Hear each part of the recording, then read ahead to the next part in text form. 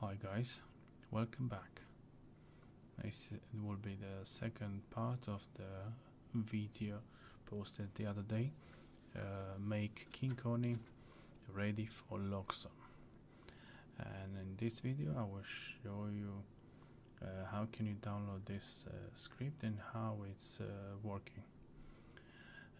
Okay, for start, as you can see, the KinCony board has an ESP32, and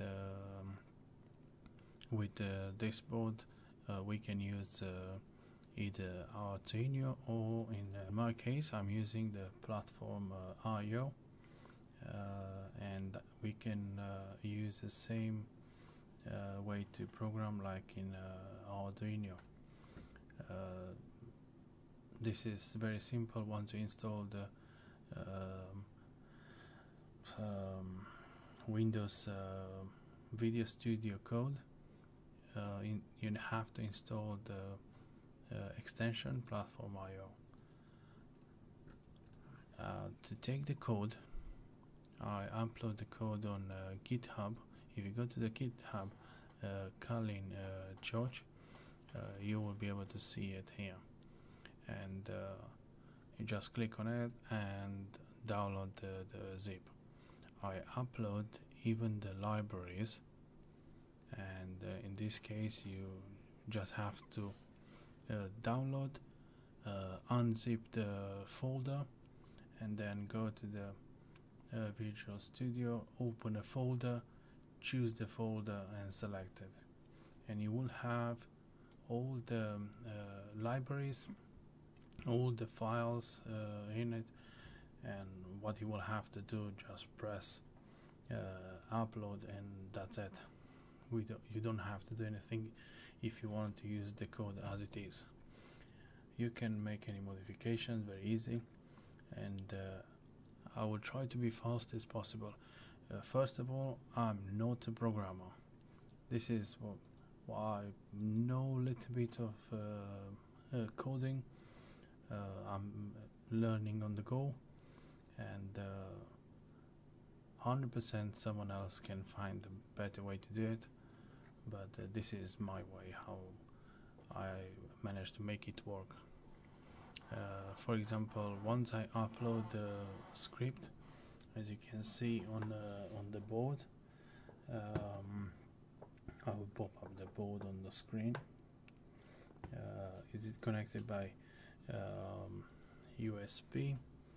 And you just have to do upload, and it's looking for the serial connection. Yeah, and already done the upload.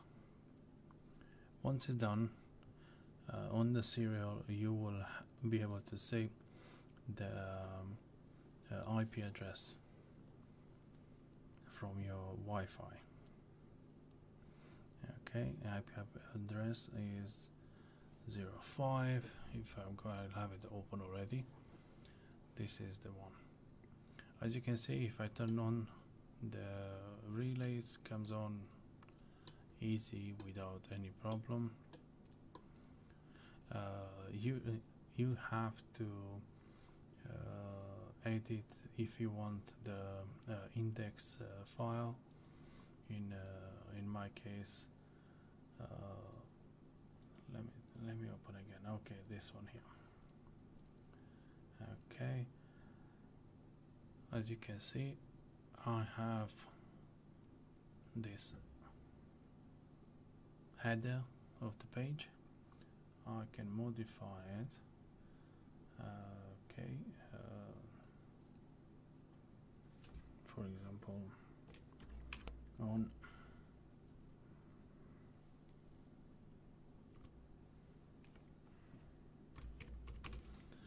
the board KinCony. Yep. And if I save this, okay, save, upload the file. Once it's done, I will refresh the page, and nothing will happen. You won't be able to see anything change here, because once you press upload, you will have just the main goes to the ESP32. It's connected. Yeah, that's it. Now we can refresh the page, and it's still the same. To be able to upload the index file, which is in data folder, you have to go click on the extension and upload file system image. I have an error because I have the monitor on and you can't connect. Okay, at the beginning I had that error and I was struggling to make it work, and I didn't know why it's not working. Okay, for the moment it takes a bit longer to connect, but I don't know, flash auto detect flash 4 megabytes. Yeah, it's good. That's it. If I refresh now, I will have the changes as in here. All good. Okay, that's the way how you access and you can control the board with this script. To be able to use it for Loxone, you just need to change in here relays, and you will have relay 1, the status is 0, relay 2, 3, 4. If I go back, turn on relay 3 for example, yeah, and I'm going back to the relays, you will be able to see relay 3 status 1, and when you setting up the ESP32 with KinCony on Loxone, you will have to use all the instructions from my previous video, and that one is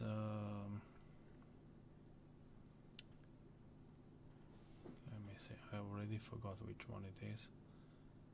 I think it's this one. Yeah, I think it's on this one. Yeah, exactly. You follow the instructions from this video and you will be able to add all the relays on Loxone. It's quite easy. You have only 4 relays, easy to do it. And what else I wanted to show you, it's the same script. I will change, swap over the board, the KinCony, and I made on the breadboard a normal development ESP32 board, and then now I will have to upload the same code. As you can see, it's all compatible. This is the problem on this board. I need to press this button to make it upload. Doesn't upload if you don't press the boot button. On KinCony board, you don't have to do anything, just plug and play. I love that. Okay, once it's done, we will go back to the serial, and we find out the IP address. Last time it was 102. Yeah, it's the same. We go and refresh the page, and if I turn on, you will see the LED comes on one by one. Yeah, off, and the same way you go /relays, and you will be able to see the status of the relay. Now all of them are off. If we go and turn on relay 2 and 4, go back, I should add a button here to go to the Loxone settings.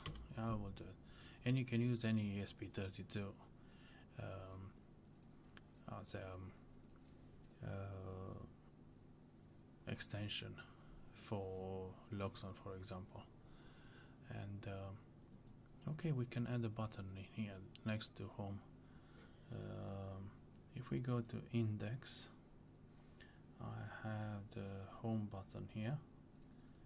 What I wanted to do, just copy, add,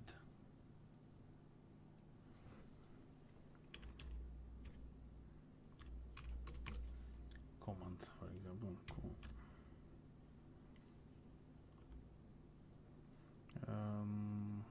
list,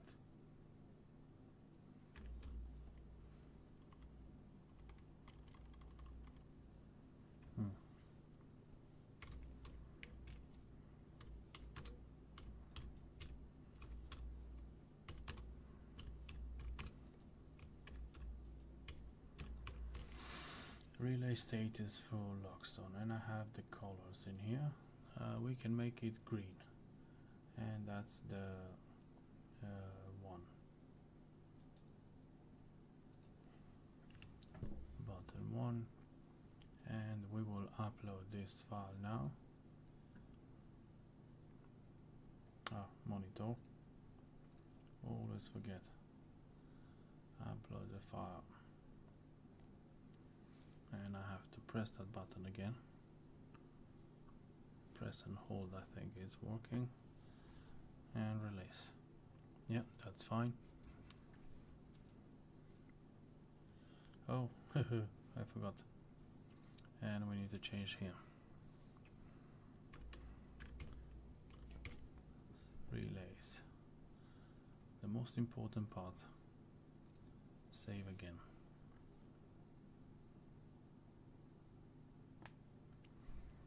It should work now. Yeah, it's working. Waiting for the success. Transfer. Come on. Yeah. Already refresh here. Done. Relay status for Loxone. Click on that and we have the relay status. Easy. I hope this is useful for you guys. I will have on the description the link of the code, and every time I'm doing some update, that will go up on this link. Any update I will do will be. Don't forget to change your Wi-Fi credentials.